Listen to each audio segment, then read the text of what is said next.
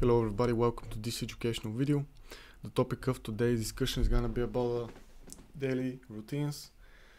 So essentially how to be prepared for the day of trading. What is the systematic way? So essentially, the first thing that you should do, you should mark out your key levels. Then you plan all the possible setups and take the trades that come to you. This is the basic concept, okay? But I believe that everybody is kind of familiar with this, so I'm gonna go in depth about it. Overall, the reason to having a routine is to be prepared for the day ahead. Knowing and predicting the best potential setup before the setup is even there is a must, and this is one of the most important things, because sometimes you can get carried away with, taking setups that you did not intend to take overall. You should be prepared for either bullish or bearish scenario. Never plan only one scenario, have a couple ones.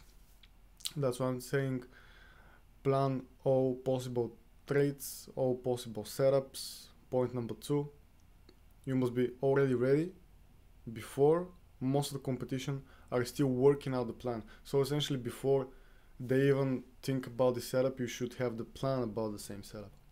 And only take the trades when the setup has been met, when it meets your criteria, and when the things you want to see, you actually see them. So you need to know that not making a trade is a trade in itself, and it's a skill. And if you do not have a plan about your trades, essentially your plan is to fail.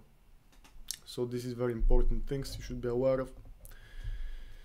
About the context, every day you should be reading the context, what is going on. So essentially this means that you really need to be working out the context in the morning, preferably, or the night before that. But I would suggest you do it in the morning, because then you can look at the daily open, how did the day started, these kind of things. And this basically gives you the base understanding and instructions for the day. Keep the context as simple as possible, avoid analysis paralysis, use the setup and the tools that you feel more comfortable with. Do not overcomplicate things, keep things simple and use the things you know how to use. Overall, you should determine your daily bias, e.g. you're more leaning bullish or bearish. If you're in a range bound scenario, sideways range, you should be thinking about these things. I can give a lot of examples, and I have given examples about these things in the trade recaps about the BSS. So I would say you should be thinking about the trend direction, because a trend has the trend has two stages: trending and not trending, e.g. trending and balanced. So when you're in balanced days, you're basically sideways. And when you have trending days, you're just moving in the direction. And what I would say, you should watch if you want to watch the low time frames, use the 15-minute and the 1 hour. And if you want to watch the high time frame, context of the direction, you should watch the 1 day. And also I would say watch the 4 hour as well. About the trending, you basically buy the dips and pull the trailing stop loss, and you do not take profit very often. And when you're sideways, you basically do not auto position, you just buy the lows and sell the highs of the particular range. Also, when you're watching the high time frame context, you should be taking a look at the Elliott wave on the high time frame, because for me personally this is very important. E.g. if a price is trending in a wave 3, aggressively long the dips, compound and trail the stop loss. If a price is in a wave 4, let's say a triangle, expect ranges, take profits, long lows, short highs. Let's say a price is in 5th wave and already putting the 5th wave, and I notice this, I'm gonna get more aggressive with my short setups, because I know that Elliott wave is one of the things that I know how to use and I know how to interpret it in my trading. So I'm gonna be more aggressive with the things I know. That's what I'm saying, guys. Keep context as simple as possible, avoid analysis paralysis, use the setup and the tools you feel more comfortable with. E.g. use things that you know how to use. It's stupid of myself to go and use something that I don't know how to use. And probably there is something like this, probably there is a tool or something that I don't know how to use, and I'm just not gonna use it. Why would I make things complicated and use things that I just don't know how to use? Doesn't make sense for me. Let's say we're in a sideways range. You can also look at the CVD divergences. to get a context of what the biggest traders are doing, e.g. when you're in a sideways range and you come up to the highs. Let's say you form a lower high and the CVD is having some kind of absorption over there. So basically this gives you the context that the bigger traders are actually putting limit shorts over there and they want to push price lower. And the same thing, if you go at the lows of the range, let's say you make a swing failure pattern and then you see like price hanging over there but does not make a lower low, it just stands in the same place, and you see bullish divergence being formed. This is gonna tell you, hey my friend, bigger traders are putting limit buys, limit longs at this area. They want to push price higher. Do not be short. That's the simple context. Now, about important levels, I would say the most simple things, I would say golden pocket fips on local and global time frame. POCs, let's say the daily, the weekly, and the monthly, this could turn out as naked as well. I would say the horizontal levels and the value areas as well. About the biggest trading levels, I'm gonna say right now, there is no biggest trading level, okay? The reason for this is that every level is determined by its context. So I would say there's gonna be situations where a naked point of control is gonna be much more important than horizontal level. There's gonna be a situation where a golden pocket is gonna be much more important than volume level. It's totally dependent on the context. I would say key support and resistance of the day are determined by looking for several layers of confluence, manually determined. There is no indicators for that. If there is a strong resistance level, but during the day we break through it, and when it retests, you can expect to flip it as support. Also identify the context and the key horizontal levels. You can patiently wait for the trade setups that come toward your trading plan. About the volume information, I would say look at your statistics and journaling, okay? Keeping your statistics is one of the major ways to become a successful trader. So about the volume, you should be looking at the open interest. What's the open interest doing the previous day? Let's say you open up, let's say medium term time frame, and you're looking at the past, let's say 14, 20 days, and you look at the open interest. If price is going down and open interest is going up, it's gonna be telling you, hey, that's a bearish move. Like that's a strong downtrend. Like be cautious with the longs. So you have to look at the open interest. You have to look at, let's say, the daily volume and the daily delta. Check if the volume and the delta are increasing in comparison to previous days. You can also check discrepancies with open interest, like if there is a difference between the open interest, the volume, and the delta. So let's say you're going up. Let's say you're going up and you're going up, and you have an increase in the open interest. If that's a strong uptrend basically. But if this is happening, you would like to see increase in the volume compared to the previous day, and also an increase in the delta. So you want to look at these things. This is gonna give you more information for your context basically. Also, it's good to check the funding, whether it's a bullish or bearish. So you know if the funding is bearish, this is gonna tell you everybody are long.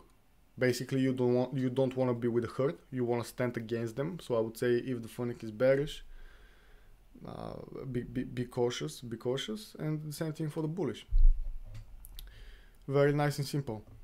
Now about what I would say about the opens and nodes, I would say identify levels and setup before price reaches that level is extremely useful to become successful. Also, you need a daily sheet. What I mean by daily sheet, I'm gonna give you an example about it. So basically the daily sheet requires around 20-25 minutes. Place alerts, and when they hit, look for the trade in around 5 minutes. The rest of the time is basically free. Watching a chart 10 hours a day will not make you a better trader. Start formulate your plans and then just trade the plans. That's it. You have heard the saying, make the plan, trade the plan. Very nice and simple. So about an example for the daily sheet. Sorry, one of my alerts is popping.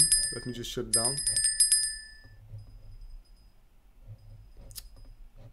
Sorry about that. Okay.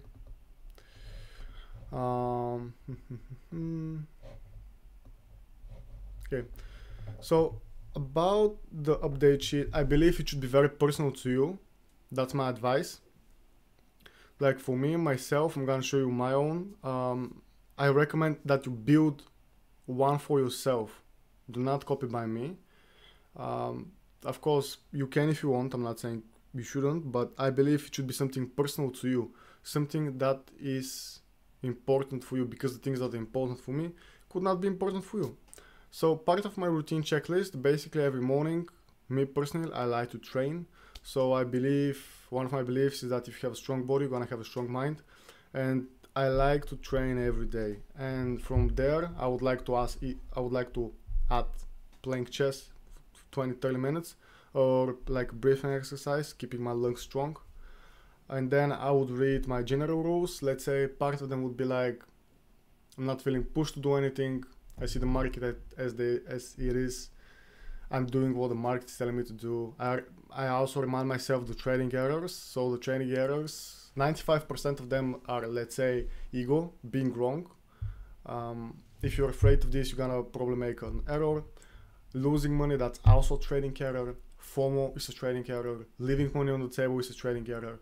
So be aware of these things, they're very important. So make some kind of general rules which are important for yourself. That's what I would recommend. Also read out your risk management for each day. Let's say for myself, I like to keep things very nice and simple. For the risk management, myself, I grade my setups. So let's say a good setup for me is a setup which has multiple layers of confluence. And let's say one setup that particularly I see has one layer of confluence. So the grade of this setup is gonna be B setup. So on B setups, I would risk less than on the A setups, which could be, let's say, 2, 3, 4 layers of confluence. If a trade has 1 or 2 of them, I would grade it with a smaller grade, the B grade, as I say, compared to the other one. So I'm just gonna risk a smaller percentage. So be aware of this, make something for yourself like this, it's gonna be very helpful for you. Then I have a daily checklist, which I basically check different things. Let's say I'm gonna check the weekly TPO chart, the daily TPO chart. Also, I'm gonna take a look at the volume profiles, how do they look. I'm gonna read through the order flow, I'm gonna check the key levels again. Then I would move on and I would create the trading plan. From creating the trading plan, basically I just put my alerts, I make myself a quick debrief, and then I move on. Let's say I'm gonna be looking for the day sentiment. The overview would be either a risk on or a risk off. I would like to base this from the DXY chart.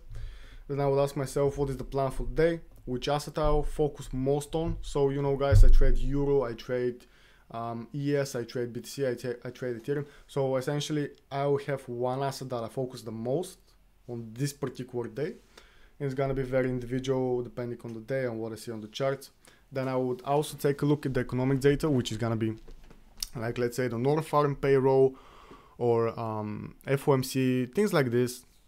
And I would just add them there. And I do this every day, even though we have the news and events. Sometimes it can happen that if I don't feel this, it has happened before, that I just forget about the event if I don't check it that day. So since I've forgotten once, I added this place for myself. That's why I'm telling you, make something personal for you, which is gonna help you avoiding the mistakes. So one of my mistakes was that sometimes I was only once it happened. Sorry about that. Only once it happened that I forgot about an important event, and it was not GDP, it was not non-farm payroll, it was not something with the Feds. It was something different. I think it was like advanced PMI or something like this. But yeah, it was a key economic data with a high alert. So basically what happened during that particular example that I'm saying, it just hit my stop loss and continued in the direction I wanted. So because it happened once, I tried to not make this happen again. Then I will take a look at the planned trades for the day. And then I would move on with asking myself, what are the areas of focus? I want to be more patient, I want to be more disciplined, I want to take things simple.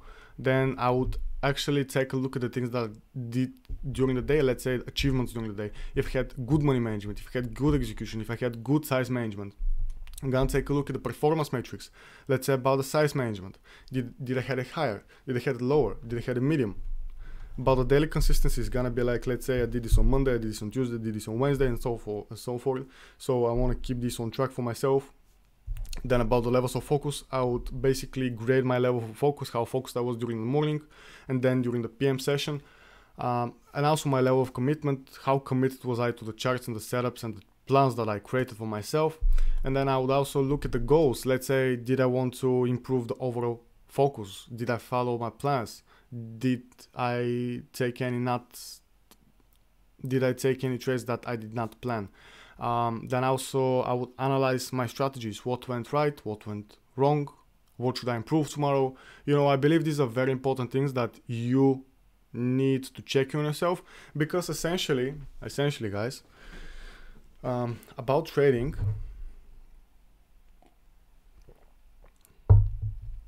if you want to go up higher and climb the ladder, I believe you should have some kind of a feedback to yourself, feedback loop. So essentially the feedback loop is exactly this. This is a feedback loop, because I'm having my questions for myself. I'm kind of giving grades to myself. I'm asking what went right, what went wrong. And from then I know what I need to improve. And basically, if you do not know what you need to improve on yourself and how you can improve it, then basically you're gonna be stuck on the same place. So be aware of this. These are very important things. If you have any questions about these things, let me know. I don't mind sharing this, but I would say it's a personal thing for myself.